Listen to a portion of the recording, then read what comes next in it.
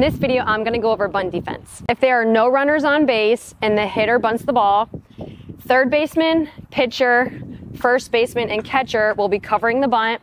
Second baseman will be covering first. With that, you're going to be having your shortstop cover second and your third baseman cover third in case there's an overthrow at first base. The other option you can do is keep your first baseman back so they're not covering the bunt. The only defenders covering the bunt are catcher, third, and pitcher. Shortstop can kind of hang out around second base and then third base will get the bag. The only time I like when that first baseman stays back is if you have a very athletic pitcher. Even with that, when you have teams recognize that first baseman staying back, they're going to bunt towards that first base line, and that's really hard to defend. And like myself, I was very good at placing that bunt down the first base line. So even if there was an athletic pitcher on the mound and I'm bunting it towards first base, I'm still going to be safe. Whereas if that first baseman played up and they were kind of in my face, they might have the opportunity to throw me out. Just remember, these scenarios are going to be based off the defense and your runners. Now let's move if there's a runner at first base. So if there's a runner at first base and the hitter lays down a bunt, third base, pitcher, catcher, and first base will be covering the bunt. Second base is going to be covering first base. Shortstop will be covering second base. Now this is an important part here.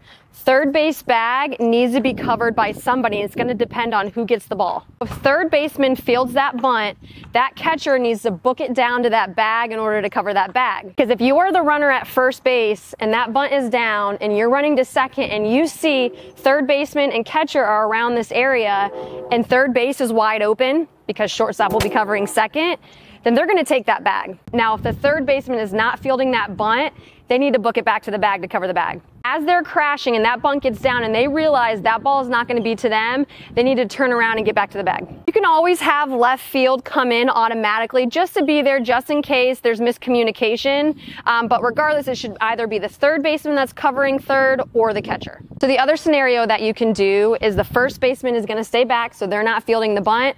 The defenders that are fielding the bunt are third, pitcher, and catcher. So with that, you can have the first baseman covering first, the second baseman covering second, and now you can have the shortstop covering third. Now let's move to if there's a runner on second or first and second. Third base, first base, pitcher and catcher will be fielding that bunt.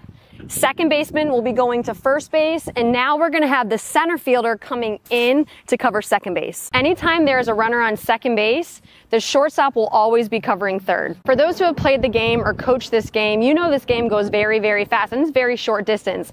There's usually never a play at second base if there's a runner on first and second or just second base. This is what varies from baseball because baseball, obviously you have a lot bigger field, you have a little bit more time. That second base might be a little bit more of a priority, but right now we really want to make sure that we are covering third and we're covering first. Now let's move to third base. Same rules are going to apply.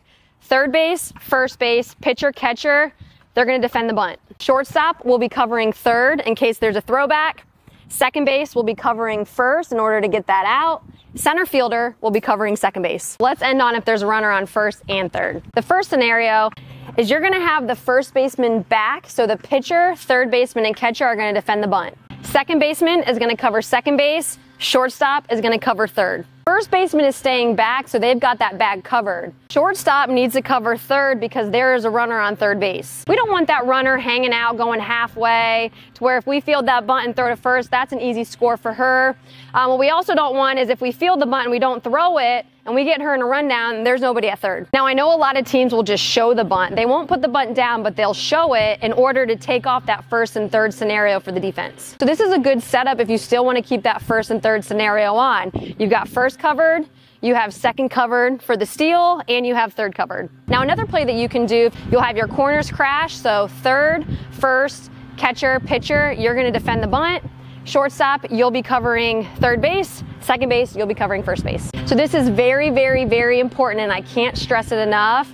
You have to communicate, and you need to communicate every single play. The play might change depending on the game scenario or your runners. So make sure you and your teammates are on the same page.